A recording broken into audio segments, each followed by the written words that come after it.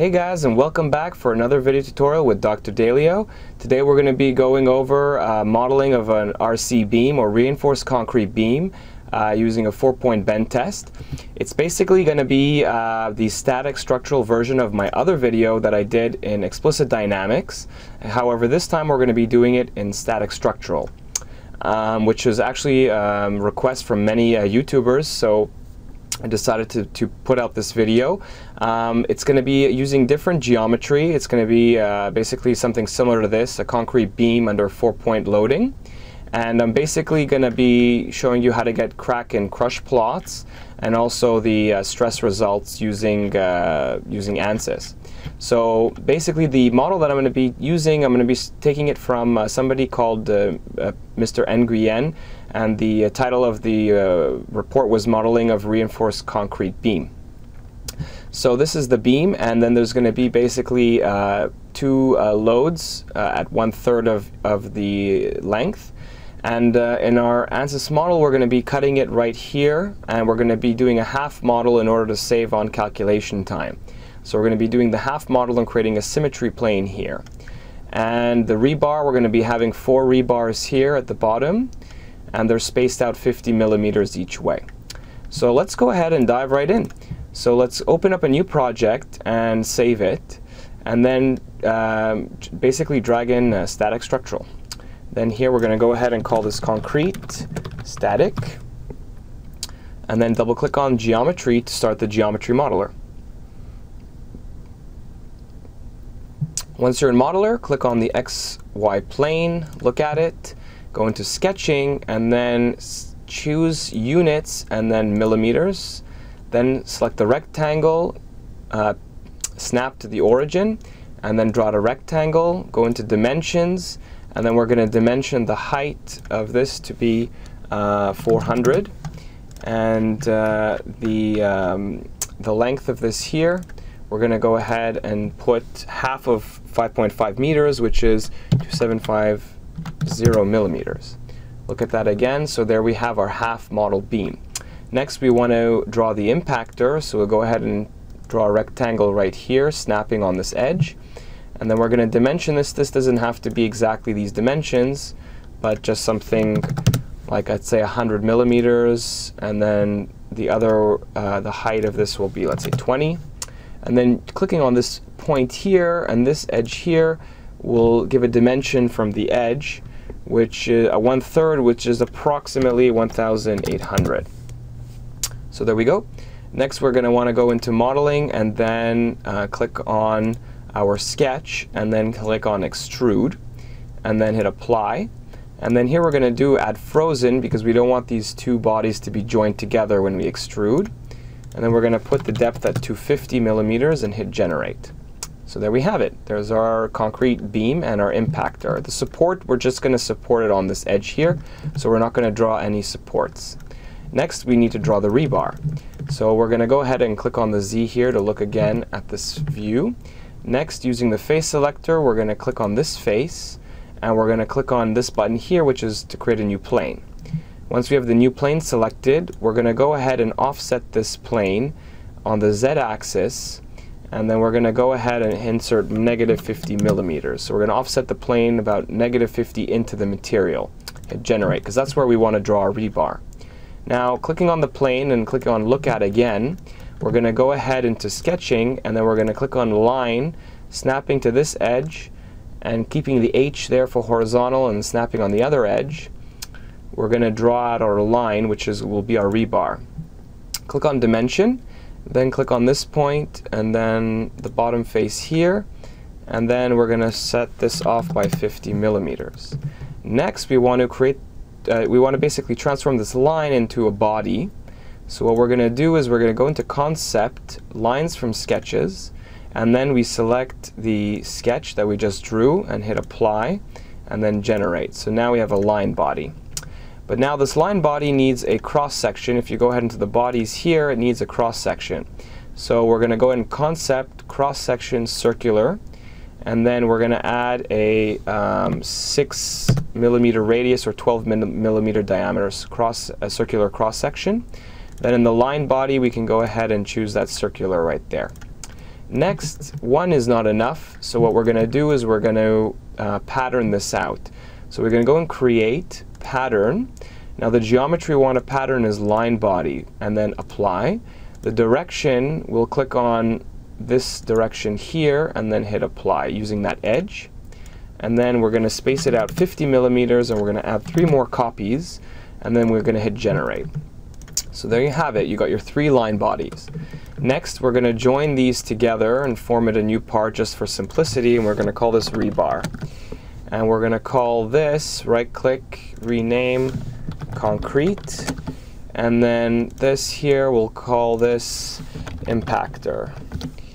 So there we have it. Now you have all the geometry needed. So we're going to minimize that and move on to the next step by double-clicking on Model. This will load up the mechanical interface.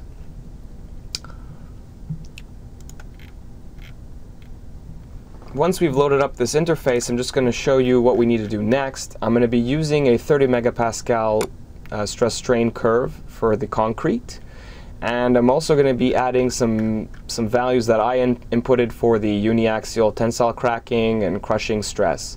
So these values are coefficients that need to be inputted.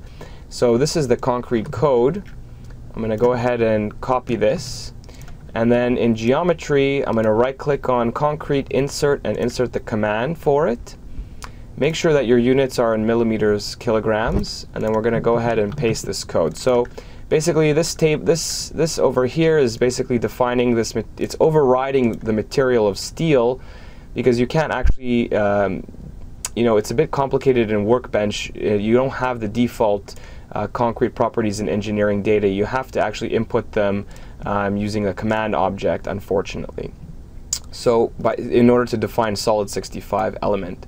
So we're going to define here, we're overriding the concrete, the structural steel with this command. We're defining this material now as a solid 65, which is a concrete material. And we have the Young's modulus Poisson ratio. And then these are, again, the TB data, the coefficients that I mentioned here. You can learn more about it in the help menu. Or again, here, these are the coefficients here in order. So the 1, 0.3, 0.8, 1.5, 25, those are these coefficients here in the order for the open shear, closed shear, the cracking stress, and the crushing stress. So these are just some values. There's not actual values. I just made them up. So this would be like 1.5 megapascals if you're using these units of millimeter kilogram Newton. And then here we have our MISO, which is our multilinear isotropic hardening, and this is the table data for the stress and the strain points as I showed you here in this plot. So this is the stress strain table data. So this means that there's 35 inputs, and it's at a temperature of 22, and there's our data. So there we go, that's defining our concrete material.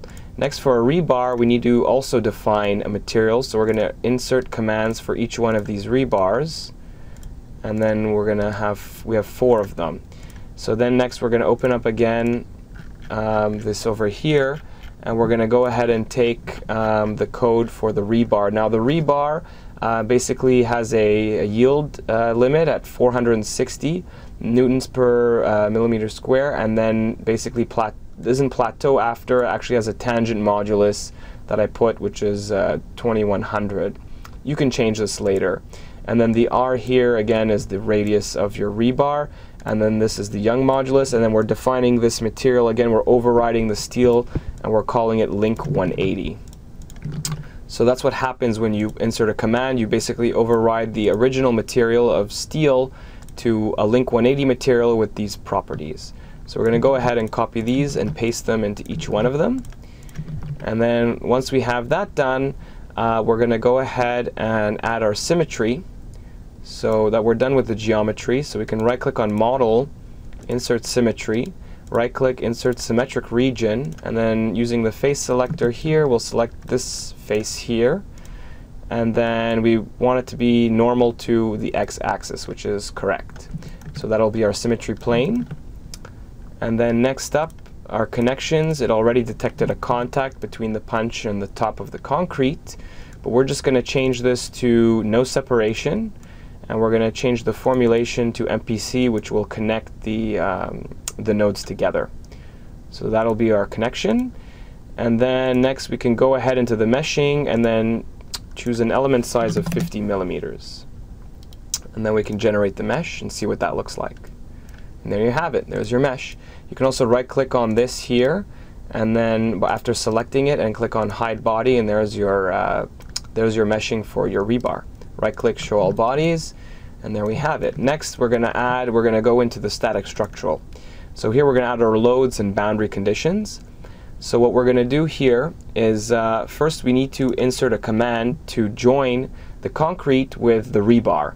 So we need to right click and insert a command object. Unfortunately my screen doesn't show it here, but just under motion loads there is something called command objects, which I have to I can't really show in my screen. But you can go ahead and right click, insert, and then there's under this should be a command object. Insert that, and then you should get this over here.